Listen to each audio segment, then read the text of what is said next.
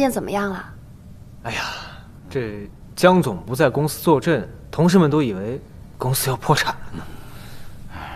哎，小陆，这回你跟江总算和好了，是不是回星海啊？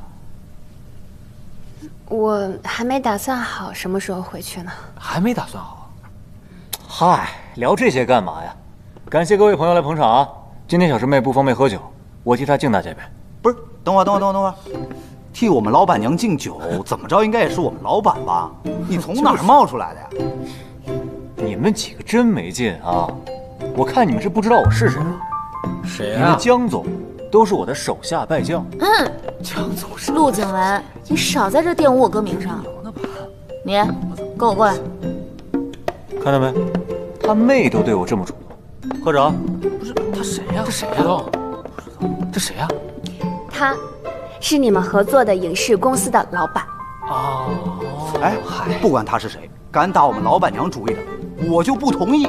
哎，不同意。就这么粗鲁，我们江总未必会输啊！啊，那是，哎，就是，我觉得有一点啊，缺心眼儿，江总绝对得输。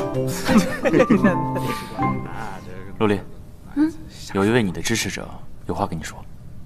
支持者？谁啊？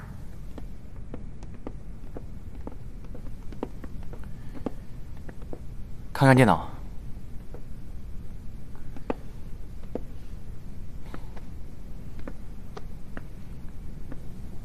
他要跟你说的话，都在这里面了。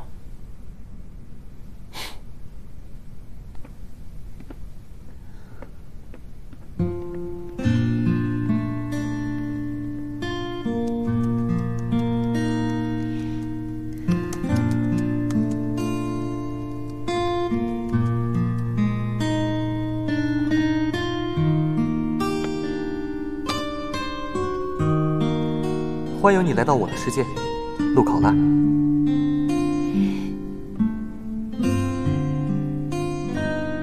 因为爸妈当时不支持我开游戏公司，所以我跟他们打赌，创业成功前不剪头发，所以就变成了你看到的样子。